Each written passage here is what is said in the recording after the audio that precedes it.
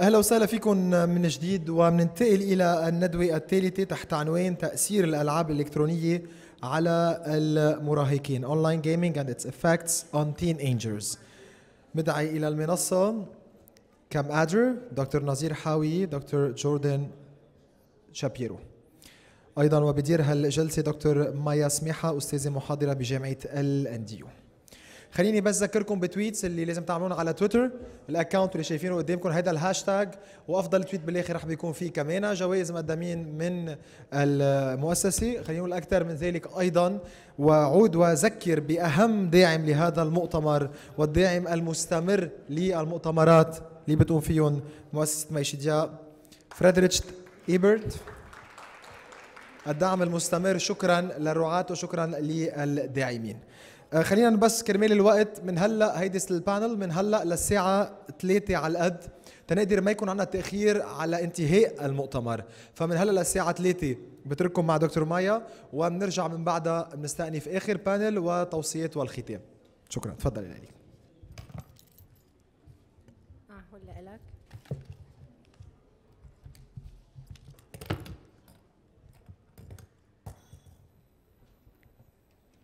I am honored to be moderating the panel about this extremely relevant topic. Thank you, Dr. Chidiac. You are, as always, a role model for all of us. Today, online gaming is almost dominating the world, especially our children's minds.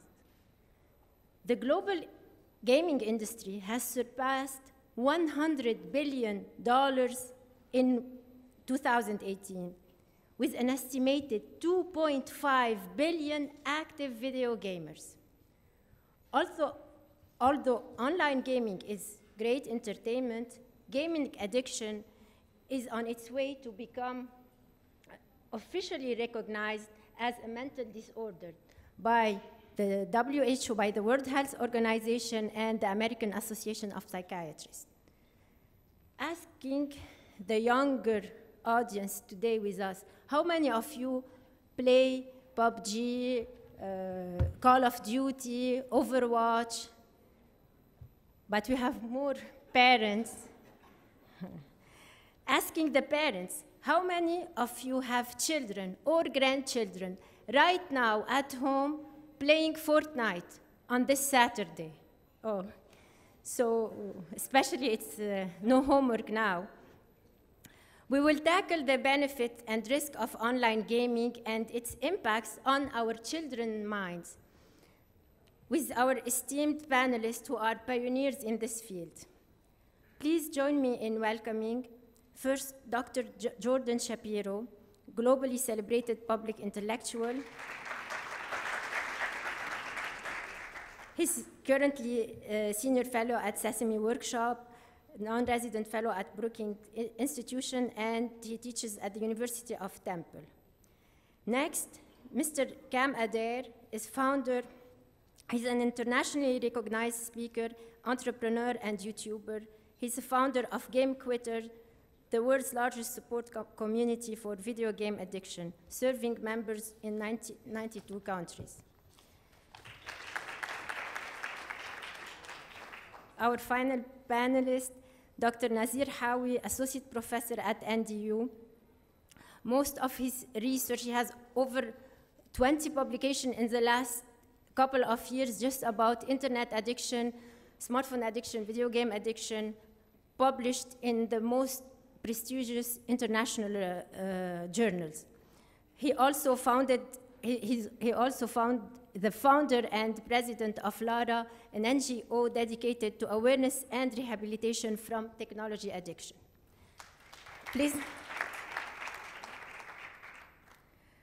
allow me to start with a video prepared for NDU INTA initiative, an initiative about internet addiction. This will be an introduction of the subject. The video.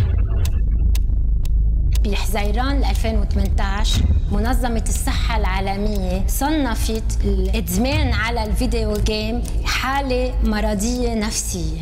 حياتي الاجتماعية جيمنج، علاقاتي جيمنج، ما بعرف شيء خارج الجيمنج أنا. بيتروق وهو عم يحضر التلفزيون قبل ما يجي الاوتوكار ياخده، وبس يرجع دغري بيوصل وبيدور التلفزيون.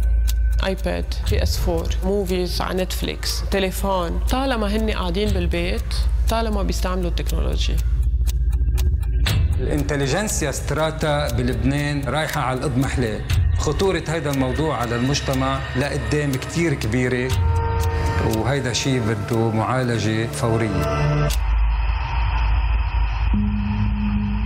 سنة 2008 حبيت أعمل بحث علمي بخصوص وسائل التكنولوجيا الحديثة وتأثيرها على الأولاد. طلبت إذن من وزارة التربية يسمحوا للبحث يفوت على المدارس الرسمية والخاصة. من 7 سنين أخذت قرار إني أرجع مع عائلتي على لبنان. تفاجأت بالتغيير القوي يلي صار بمجتمعنا. مثلا كانت الفرحة الكبيرة، يروحوا الأولاد عند تيتا وجدو، اليوم بتقولوا للولد بدنا نروح في واي فاي، لا بتجر هونيك شو بدي أعمل. اليوم أولاد تحت 3 سنين ما بقى يعرفوا ياكلوا إذا ما عم يحضروا يوتيوب. فوت على الصف قبل ما تبلش الحصة بلاقي كل هالتلاميذ حاطين راسهم بالسيلولار، ما حدا عم يحكي مع التاني. لكل هالأسباب حسيت إنه لازم بلش حول أبحاثي لتصير عن هذا الموضوع. سنة 2012 قدرت انشر أول بحث علمي بلبنان والعالم العربي. شفت حجم المشكلة بلبنان، وهون كان اللقاء مع الدكتورة مايا سماحة روبرت اللي أظهرت اهتمامها بالموضوع.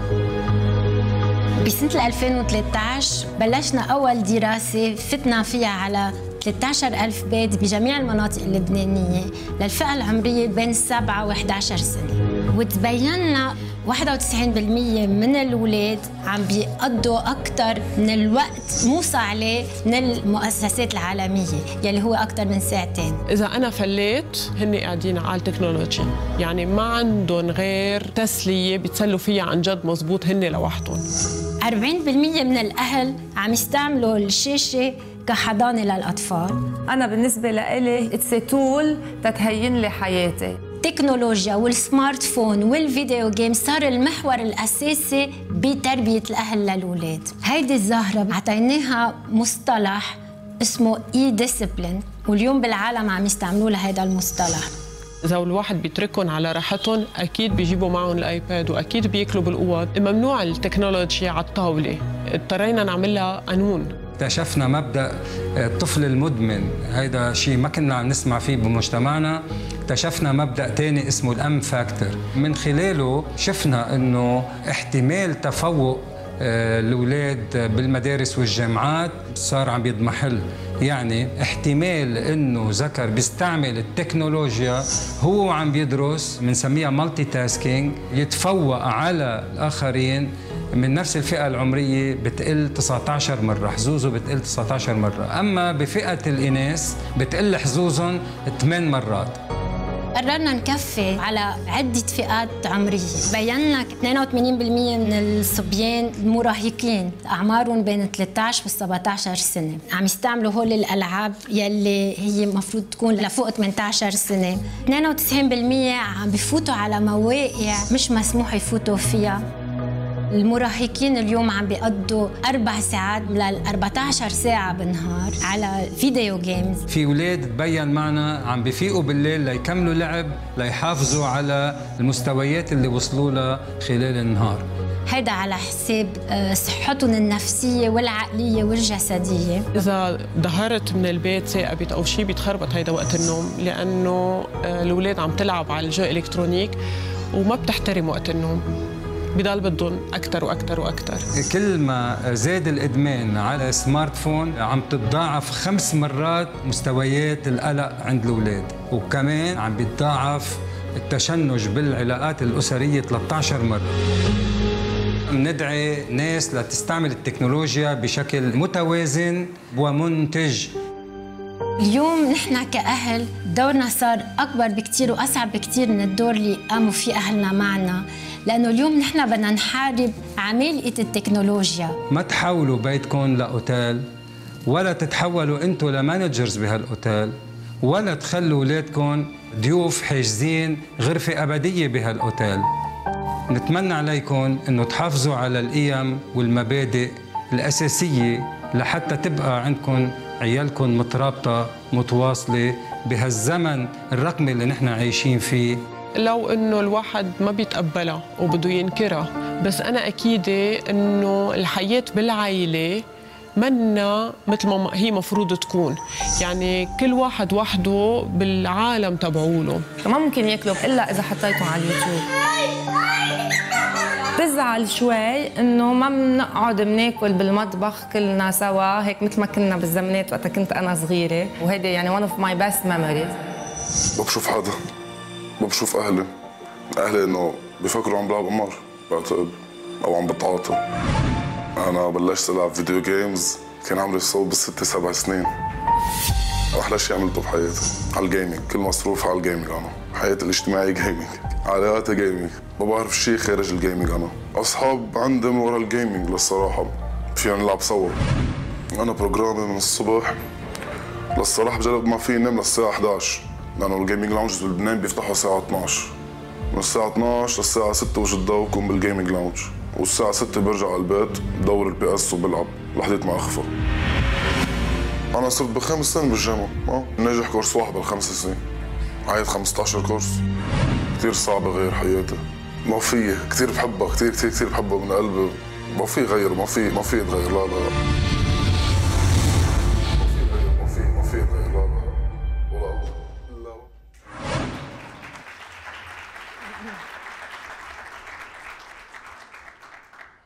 ما بعرف قد ايه من الجمهور الكريم في ناس عايشين مش لهالدرجه، بس عايشين هيدي الحاله ببيوتهم مع اولادهم ولادهم. I'll switch to English. I just ask if anyone here or how many do identify with what was in this video. Cam, please let me start with you. Would you share with us your personal struggle with addiction? With gaming addiction? Yeah, absolutely, and I'm so honored to be here. It's my first time in Lebanon, so thank you for having me. My work in this area began through my own personal journey. So I was addicted to playing video games for about 10 years. That caused me to drop out of high school, never graduate, and while all my friends were off to college, I was gaming up to 16 hours a day. I was very depressed, I was very anxious, and of course my parents said, if you don't go to school, then you have to get a job. And so I started to pretend to have jobs and deceive my family. And as much as gaming allowed me to escape, it didn't actually fix anything. And so I got to a point where I wrote a suicide note, and that was the night where I realized I needed to make a change. And that change for me began by quitting gaming. Eventually, I ended up relapsing after 2 years. And it was during that relapse where I went from not gaming for 2 years to gaming 16 hours a day for 5 months straight that I stepped back and really thought, what is it about these games that I'm so drawn to? Why am I playing them so much? And how do I go from not gaming for 2 years to gaming 16 hours a day, literally overnight?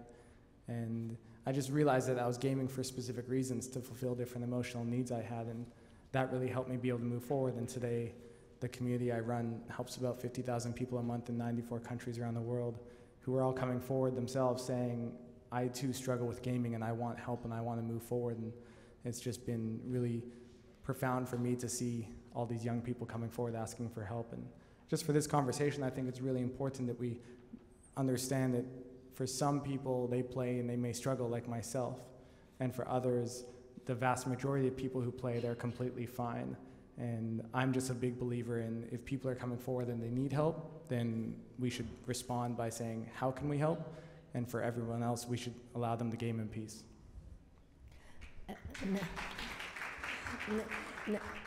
Nazir, please, would you tell us what are the signs that parents should be looking for, watch for signs of gaming addiction? Okay, first, please allow me to thank Her Excellency Dr. May Chidiac for giving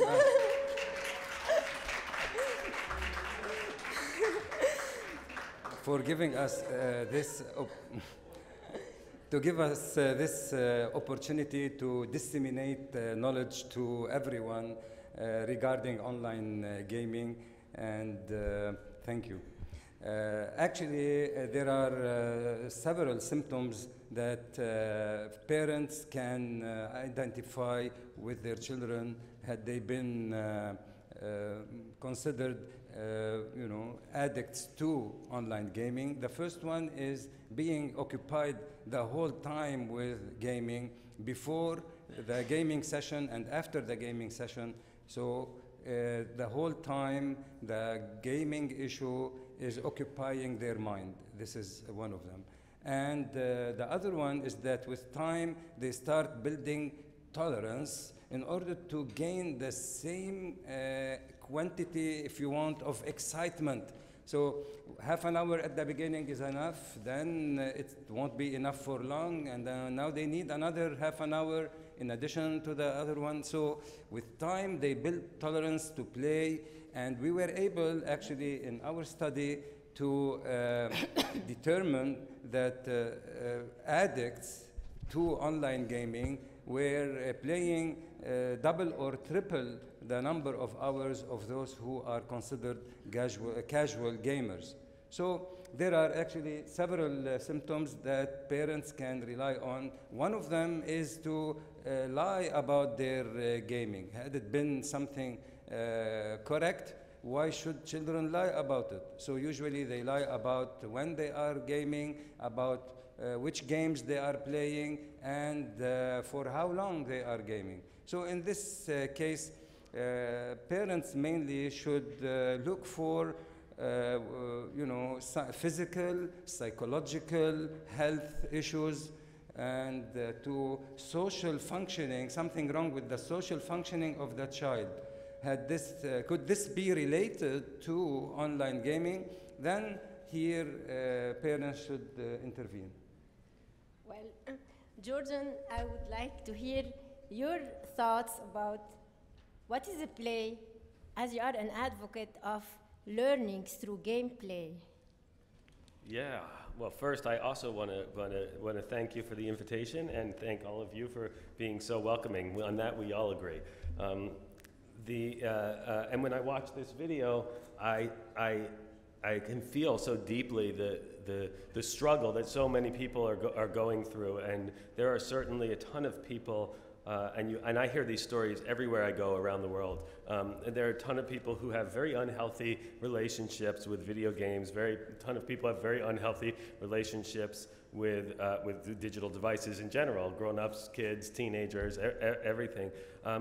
But I, from my perspective, I tend to want to separate that from whether or not that's because of the games or not, right?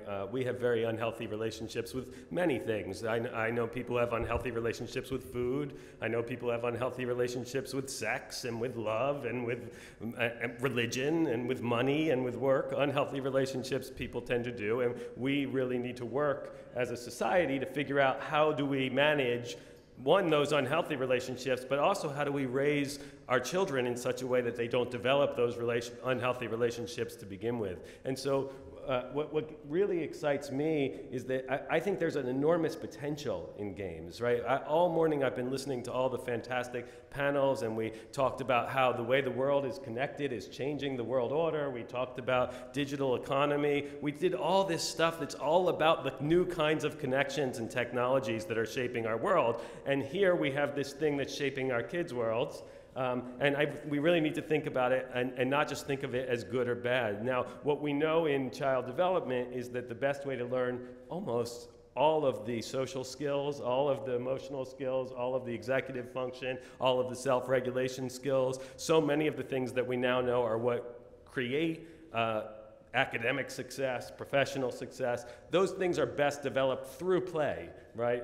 So when you think about little kids, very little kids playing just a normal game of ball, for example, there's certain rules. They learn how to interact. They learn how to follow those rules. They learn how to interact with each other. Sometimes they get in fights. If you and I get in a fight playing ball, I learned very quickly how to mediate that fight as a little kid, and that's very important for social interaction. So I think the first big benefit of gaming, if we can figure out how to get it healthily integrated into our kids' lives, is that they'll learn how to socialize in a digital connected world way better than most of us adults are doing. I mean, we're not very good at it as adults yet, right? So I would hope that kids grow up to be better with their devices than I am, right? But that means they're gonna have to do that through play, and they're certainly gonna have to do it through parents telling them, dinner time is not the time to watch YouTube, right?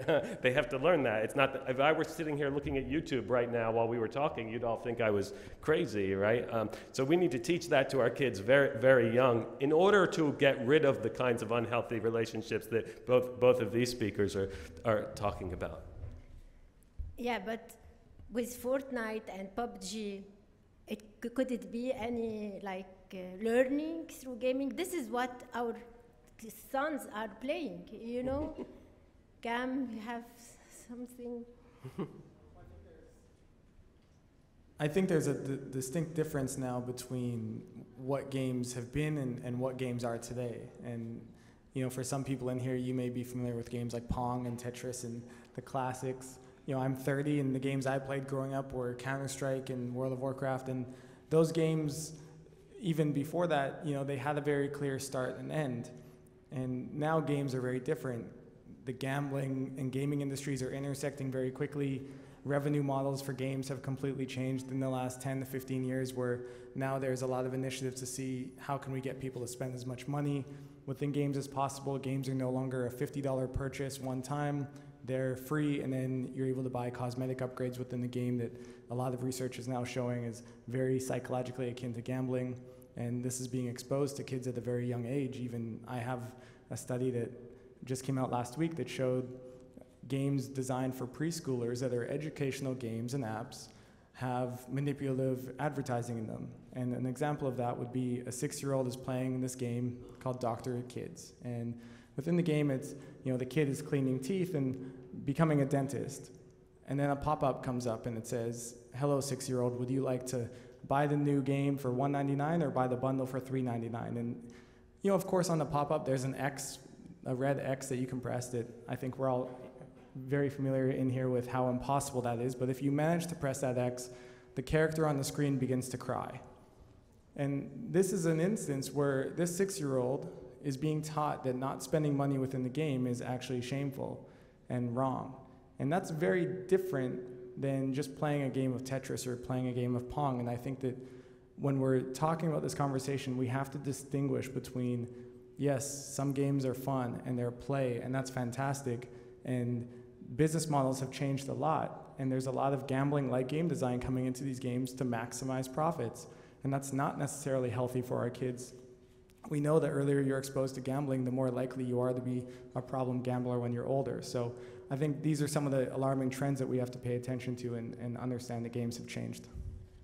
Nazir, building on what Cam just said, from a computer scientist perspective, do you think giant technology are building game in a way to be addictive? Are they designing games to be addictive?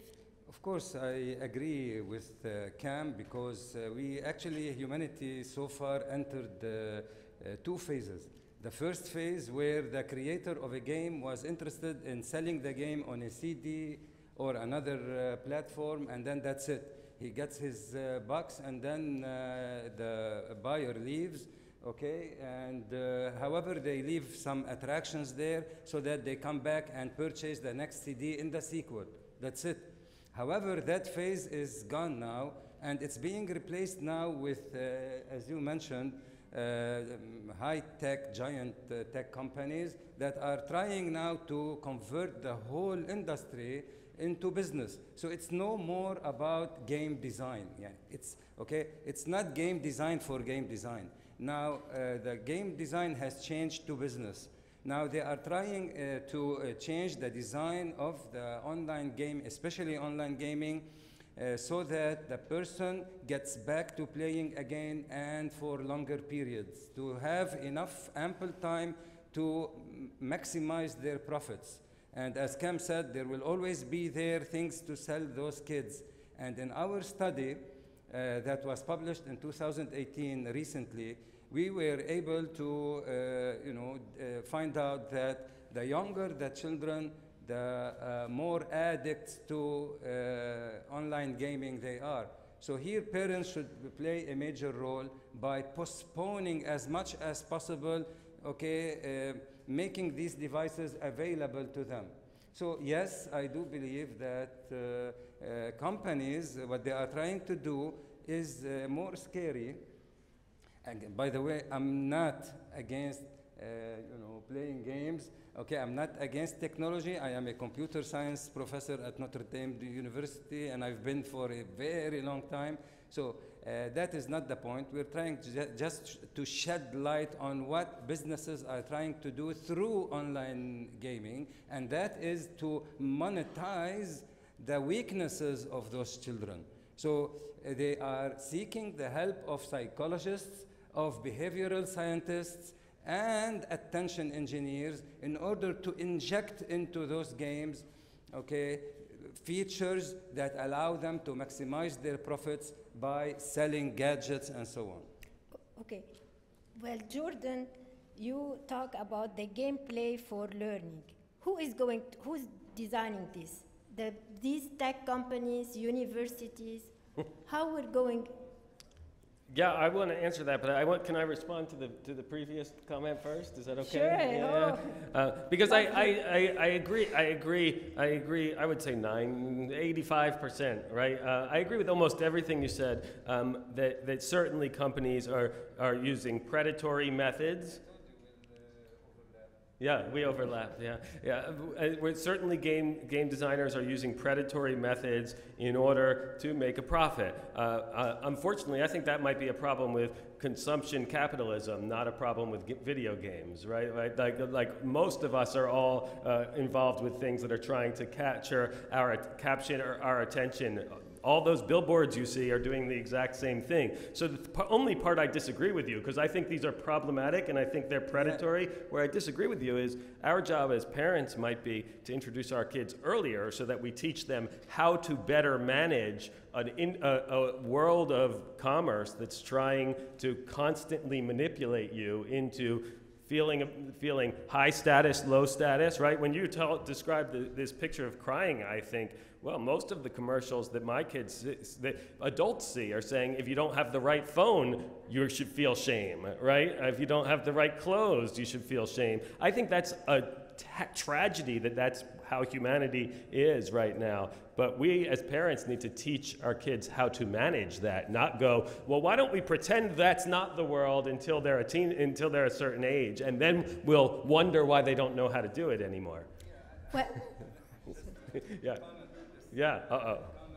Actually, regarding billboards, TVs, always parents were wary about having their children addicted to watching, let's say, TV. Yeah. But billboards, TVs, and other media, people there, children there, they are observers. While in the virtual world, those children are citizens. They become citizens of their world, and they fall into the trap of interactivity. Okay, so there is a big difference between looking at a billboard for a second, okay, while, as Cam mentioned earlier, while adding a feature whereby if you do not abide by purchasing this thing, okay, they make you feel ashamed of yourself, okay? So they are playing on the weakness of the child. Well, unfortunately, we don't have a lot of time. I want to leave some room for questions, but we know Bill Gates and Steve Jobs, and today we're just reading about the Silicon Valley big tech parents are delaying as much as possible giving technology to their children. Cam, I want to end up wrapping with the one big advice we give to parents. What should we do from each of our panelists? How at Game Quitters, what is it the one advice that will stick in our head to do? Technology needs to be used from a creation instead of a consumption standpoint. And I think when we're using technology to build apps and to learn computer science and to be really engaged in it, to actually create something for the world, I think that's where technology is used best, instead of just as a way to watch more cat videos on YouTube or to post more selfies on Instagram. I think it's all about how you use the technology and ultimately coming from that creation standpoint. And I do believe, just like Jordan said, that this has a big component of parenting involved. It's not the whole story, but it's an aspect of it. And I believe that we really need to get back to focusing on the family unit. So creating sacred time where there's no technology at the dinner table, and you're going on hikes and getting back in nature as a family. Those are very important components. But rebuilding the family unit is probably one of, if not the biggest things that you can do to make sure that kids are not getting addicted to technology. So, Jordan, so let's say your one thing is no technology during dinner time or with meal. And what advice you would give to parents? We're looking forward for your new book. My advice to parents would be play video games with your kids and talk to your kids about what's going on with the video games and have conversations when those pop-ups come to explain how they work and explain that they are predators, right? And make kids understand why you're saying no. Because I don't know about you, but when I was a kid, when I was a teenager, when my parents said no, I said, how am I going to go do it? Right? So the best thing that if we really want to teach our kids to responsibly interact with technology, we need to get down and dirty and do it with them. Then we can start to avoid some of these things. Then we can teach them to be afraid of exactly the kinds of things that you're both pointing out. But that's about grown-ups taking the responsibility for stopping that. I wish there were a way to stop the games from having predatory things. Hopefully, maybe we will have legislation that makes that possible. But until that happens, then I think parents need to get involved, play with their kids, teach their kids how to think about the games, how to make sense of the games, and how to behave ethically around gaming and responsible around gaming, and to live a fulfilled life while also playing games. Nazir, you have one advice? Parenting, because obviously our role as parents did grow a lot, like we have to do a lot more for our kids. Yeah, actually I do agree here with Jordan that parents should actually educate themselves about online gaming and video games in general. So they need to educate themselves about, they can't avoid it. However, to play with them is a major issue, because I've been observing several fathers playing with their sons video gaming, leaving the job over the mother to become even harder to stop the whole family from playing. So I don't know, I mean, I won't give this anyway. So it's a total, sorry for this. Anyway, this is it. So parents first should educate themselves really about online gaming, video gaming, and they need to set rules at home, okay? Very clear rules, such as, let's say, no more than 2 hours of, let's say, at that certain age. Plus, they need the consistency, so they need to enforce those rules. It's not up to the child to decide what should happen at home or not, okay? If you give the device to your child the whole time, it's as if you have a closet of alcohol at home, allowing the child to drink from that closet of alcohol as much as they want, okay, whatever type of alcohol you have available there and at any time. I mean, the device gives total freedom to the child, and I don't think at this age, especially, we are accustomed now in Lebanon, it's becoming trendy to give the device as a gift to the child at age 7. I don't know if you agree with me or not. So at age 7, the parents, because they love their child, okay, so they give them the device at age 7, and this is not appropriate. Here I agree with Jordan that parents, before they do this, they need to educate themselves, because they are today falling into a transitionary period. They weren't trained to deal with this issue, okay? But now it's the time, because they need to train themselves so that now they train their children. We are living in a different digital age, completely different than the previous one. So we need to put that effort. Okay, I have to open for questions because we only have 10 minutes left. Any questions from the audience? Okay. Lots of questions. Yeah.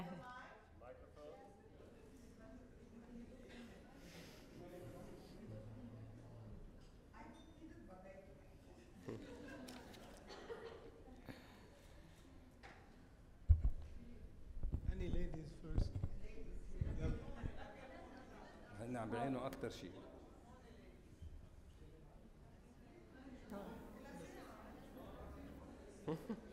لا I'm a psychoeducator, and when we talk about intelligence and how to increase it, we always say that children should learn through their senses and not only visually, okay? So to build a perception of the concepts, they should manipulate things and not only play with. Play is supposed to be done through toys first. Even at 7 years, they need toys. And they need also to release their energy. By sitting hours and hours, they are becoming hyperactive, okay? They cannot really connect and they cannot concentrate. So how are we going to build a new generation that really is not somehow interacting with their surrounding socially or even at school, okay? I would address this question to Jordan. Please, may you answer? It's a really long answer, but I'll try to do as quickly as I can. Yes, absolutely. I agree with many of the things that you've said. But I want to point out that we often think about when we say when we talk about both play for learning and learning play's sake and even sensory learning, we think about that as something that's very sort of neutral, as if the way we know it the most is the right way. All of those things are actually interactions with tools, right? And this is a kind of tool, and this is a tool they also need to play and get in their senses to learn how to do. No, they should not do it as the only thing they do for 14 hours a day. My rule with my own children has always been, actually, I don't put a limit on how many hours they can play. Instead, I put a requirement on all the other things they must do. Like, you must spend some time outside. You must spend some time talking to friends. You must spend some time reading books. It's kind of impossible to play all day and then also do all the other things you have to. So I do it sort of without making it so negative. But they also need the time to learn how to interact in a connected digital space. All of these things are important, especially as we move into a world. Because again, if you think about all the panels we've heard all day so far, the way we're going to address all of those problems is by raising a generation of kids who are better equipped to behave ethically in a connected world than we are. Because we're not that, again, we're not doing it that well. So how do we prepare kids that are able to do it? That means they need a lot of practice and a lot of mentorship in order to live that ethical life and to present it. Who's going to come up with these legislative solutions? It's going to be the next generation who really understands it well enough. They're not going to understand it if they don't have time to play in it. But yes, I agree, not just play in it, play other ways too.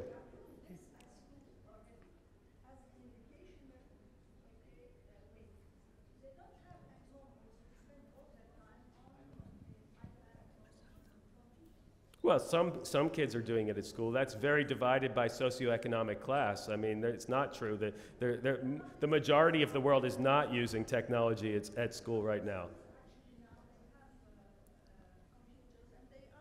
Somehow teaching students how to function or how to use them.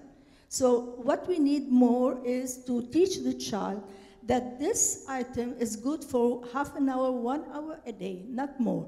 And the rest of the time he has to socialize, go outside, see people, see friends, and live with his family.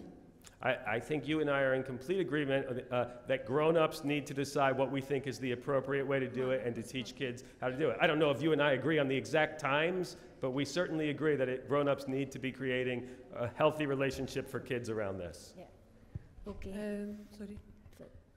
أنا حابة I'm just going to speak in Arabic and in English as well because this is a suggestion, مقترح ينطلق من ماي شدياق conference.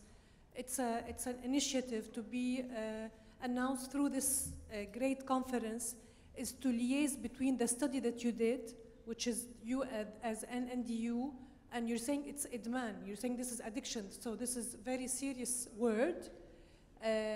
And to liaise with the Ministry of Education and the Ministry of Media and Communication and see how can you educate the gaming, the digital, all this in the schools.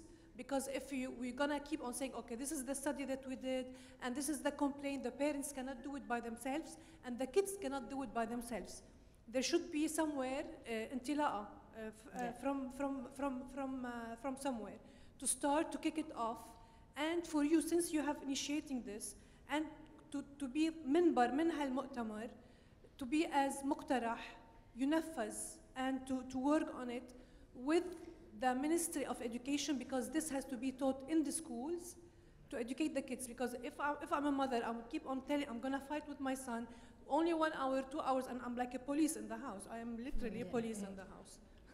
So, but we need the coordination from the schools and with the parents. But you need an authority to lead it. You cannot just leave it open like this. Thank you. We most certainly welcome. I think one of the biggest opportunities to integrate that is through esports. So esports is organized professional gaming, and currently it's about $1 billion industry. It's more professional people making money doing that, but in Australia and the US right now, by next year, there will be organized leagues across high school and college level. And very soon, within 24 to 36 months, this will be worldwide. Sorry, may you explain to the audience what are esports? So it's like playing football, where you have organized teams, high school, through schools or through different organizations, through the college, where people are able to get scholarships to go to college for the sport, which in this case is playing video games. So it's organized, different games have different rules. But one of the biggest opportunities we have is, as this comes in and is integrated into our schools and integrated into our colleges, universities, is to integrate an aspect of prevention work into it. So, I'm really big now on, every esports player having a well-being handbook. And if a school, high school, college has an esports team, there should be a requirement that there is prevention programming done at the beginning of the school year around helping students understand warning signs and understand, how to keep their relationship with technology to be healthy. And I speak at schools all over the world who have iPads integrated into the classroom, and I hear a lot of problems from the staff talking about how challenging that is to navigate. And so if a school has iPads as a huge part of the education system, there should also be the counterbalance of having prevention work done in the school and just helping students become more aware of their use. And what's always left me feeling really optimistic about the work that I do is when students or gamers are educated on why they play and what needs it fulfills and what some of the warning signs are and how to balance out their activities, they always are able to respond in a really powerful way, regardless of whether they have an addiction where it's causing significant impairment or they're playing in a healthy way. But bringing a greater sense of awareness as to why gives them a huge opportunity to leverage that into balancing and keeping a healthy relationship. So I do believe the prevention is huge, but prevention is really boring, and we live in a society that we care about things when there's a crisis. And we need to find a way to make prevention what I would describe as sexy, which is, for schools to see why it's so important to have that in there and just making prevention more accessible for everyone. Well, here it's just worth mentioning that France just banned the use of digital devices in school for l'école élémentaire et primaire. So students are not allowed to take smartphone or use tablets in the school in France starting September 2018. Just to elaborate more on the idea of getting the help of the Ministry of Education, regarding our study, the participants were mainly from grades 10, 11, and 12. So they are secondary school students. And the prevalence rate that we were able to identify was 9.2%. So 9.2% of the children could be classified as having the internet gaming disorder, and 35.7% were at risk of becoming. So those numbers had generalization been warranted here, taking into consideration that there are about 132,000 secondary school students in Lebanon. Imagine that there are a group of about 12,000 children that need help, okay, and about 47,000 that are ready to become addict. So I'm not saying that this, let's say, the research that should be, that we all should base our thinking about it, but there should be more, okay? But yes, it's kind of an alarm, raising the alarm. Okay, and we will follow with MCF on this. I promise you. And yeah, I'm answering the lady. Okay, who's next? Philippe, you had a question? Oh, okay. Oh, okay, sorry. Hi. It's me or?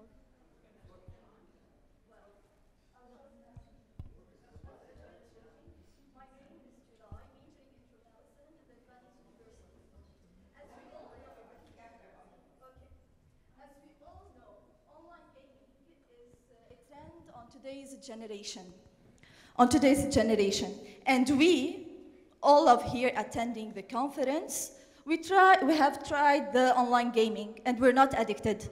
And the children who are addicted to online gaming, of course, they have some problem. Don't you think parents should face this problem with them before telling them about the disadvantages of online gaming? Because we cannot, it's a place to run away from their reality.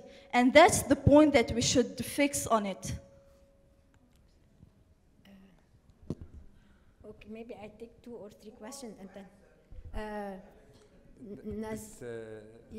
Yes. We actually, we've been raising awareness for a long time now, and through the CNRS Lebanon and through NDU and now through Chidiac Foundation, we are saying that parents, they have a major role here. We just mentioned that they should educate themselves so that they know how to address the issue.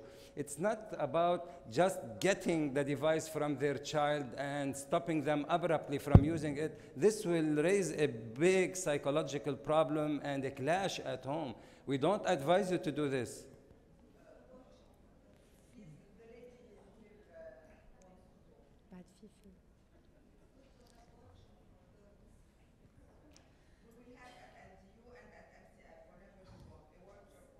Good afternoon. And with Lara. Good afternoon. Maybe I will talk a little. Okay, maybe I will talk a little bit in English and in Arabic. I want to explain something. I have a child, age 14. So you are talking about children from 12 and above, but the problem starts, I think, on 12 years old to become more dangerous.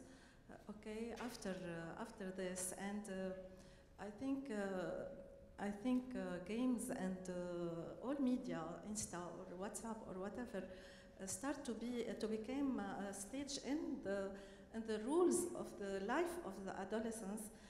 Regardless of parents' behavior. يعني لو الأهل ملاحقين لأولادهم مش بالضرورة يكونوا هن مقصرين تجاه أولادهم. يعني لو معين ولو اتسترا عم بيوصل لوقت إنه الأولاد اللي من هيدا العمر عم بيكونوا متعلقين بكل شيء اسمه وسائل اتصال وميديا، وهذا الشيء عم بيشكل عليهم خطر بحجة إنه في شيء عم بيعملوه ريسيرش للمدرسة لازم يضلوا في بإيديهم ديفايس وغير أشياء. اوكي، هذا الشيء بتصور عم بيعانوا منه كثير ناس، وهالشيء كمان عم بيخليهم انه بين الجيم ادكتيف وبين غير اشياء يوصلوا يمكن لمطارح عم بيأذوا حالهم او حتى No. Okay. I will just sum it up quickly for them. لأنه بقدر أعبر أكثر بالعربي. بعمر اللي فوق يعني من 12 سنة بفتكر وال 14 عم برجع بعيد الفكرة بسرعة، عم بيكون في خطر أكثر لأن الأولاد عم بيكونوا متمكنين هيدا. يعني أولادي أنا ما كانوا قبل أدكتيف، وعندي هالعمر اللي 14 سنة صارت كتير أدكتيف وعم تتعامل بطريقة إنه أول شيء ببروجيات مدرسة وإتسترا، بعدين عم بيصير في خطر على الموضوع. يعني بين الاتصال بين الأولاد بين بعضهم بالمدارس على أساس درس، بيرجعوا بيفوتوا بيعملوا ريسيرش، بيفوتوا على جيم، بيشتركوا سوا عم بتصير القصة عم بتطول وتطول وتاخد من وقتهم ومن صحتهم على حساب أكلهم على حساب أدويتهم على حساب كل شيء، وعم بيتراجعوا يعني وقت اللي بيكونوا موين 18 أو 17 عم بيصيروا ما بعرف قديش، يمكن لل11 للأقل أو أقل، أو ما عم بيدرسوا أو ما عم بيروحوا على المدرسة. هيدا الشيء بفتكر مش لوحدي عم بعاني منه، في كتير ناس يعني عم بحكي باسمهم. وبقترح دكتور نزير ما بعرف شو عندك توصيات او ينشغل على هالموضوع بامرجنسي بالنسبه لوزاره، ما بعرف اي وزاره رح تهتم بهذا الموضوع. Okay, thank you. طولت. I can identify with you. I have a 14 years old son. I'm sure now, my husband told me he's playing Fortnite. Like, I'm not home, so I know today all day he's playing Fortnite. And your role as a mother, I know what you're trying to say. You're trying all your best. This is my cause. I work for it with passion, but I cannot stop my kids from playing. Yes, sure. There is something to the peer pressure. الضغط تبع كل اللي بالصف عم يلعبوا فورتنايت، لنقول at 14 12 13 بالكور كلهم بالمدرسه عم يلعبوا. هيدا هو this is their only conversation. ذات الشيء حضرتك عندك بنت obviously you have a daughter, social media she has to keep up, YouTube, Instagram, she has to watch the latest post or she will be left behind. Exactly. There is that peer pressure, social peer pressure. وإذا بدنا نجي للأهل and يعني. you cannot say no, you cannot have it. وإذا بدنا نجي للأهل بعصر اللي نحن هلا فيه، الأهل عم بيركضوا والولاد عم بيركضوا والوقت كله عم بيركض يعني وضع الاقتصادي بفتكر كله عم بيضغط على هالاشياء كلها. يعني الأهل ما بقى يمكن عم بيعطوا غير وقت صغير لأولادهم. بعتذر يمكن طولت عليكم بس بفتكر لازم يمكن ينعمل شيء كتير مهم بهذا الموضوع. Thank you. Okay. Do you want me to repeat some ideas? No, it's okay, it's okay. Philippe, you have something and then we will have to wrap up. Just to change the mood, Dr. Shapiro, I think you said we have to let the parents play with their kids. So I've been struggling for the last 4 years to convince my father to use WhatsApp. So good luck with that. So I will try to teach him maybe to play Pokemon Go as a first step. But you know, the problem here is I want to congratulate the NDU professors here and of course Dr. Chidiac for raising this topic, because I myself am a teacher, I'm a social media teacher, and I have a whole chapter on security and online games, because you know, for example, one game is the addictive one, the blue whale. We didn't talk about it here, but it all has to do with the parents, because we have to monitor the behavior of our children. I think the problem here is we cannot blame the parents because they belong to a different generation. I've been myself giving awareness campaigns in churches in Lebanon, telling people you have to monitor your children, and they say they play games on us, so we don't know what's in their phones, and this is a major problem. Not only online games, but also, applications like, WhatsApp, encrypted messaging, and ISIS managed to recruit people using these stuff. So I think awareness is key in this topic. I don't know if you agree on this. Yes. I just have a small suggestion. Being a young adult, so I'm 22 now, I have found a solution for that issue. So I am also at risk. We are all at risk to being addicted to social media and to our phones. But my solution is maybe go to the gym, do an activity for 14-year-olds. Maybe they can join the Scout, maybe they can do boxing, anything that could put their mind off and release energy. We should focus on sports and going out more. Alternative activities. Maybe you should go with her and have a walk. Okay. I don't know, so it's just a suggestion. Come here, what you would say to parents. We need to wrap up, and with Jordan,